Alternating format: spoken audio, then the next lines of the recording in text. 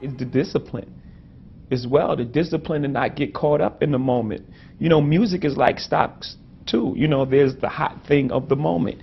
You know, there's this hot electro sound, or the hot auto-tune voice, or the hot whatever's new and exciting. And you know, people tend to make emotional decisions based on that. They don't stick with what they know.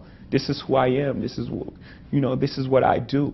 And then they, jump on this next hot thing, and it's not for you.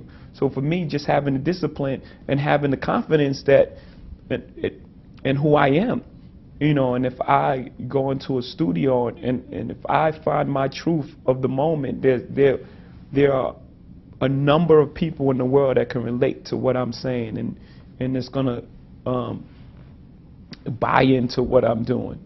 Not because it's the new thing of the moment, but because it's my genuine emotions. It's how I feel. It's how I articulate the world. And, just having the discipline to just, be yourself.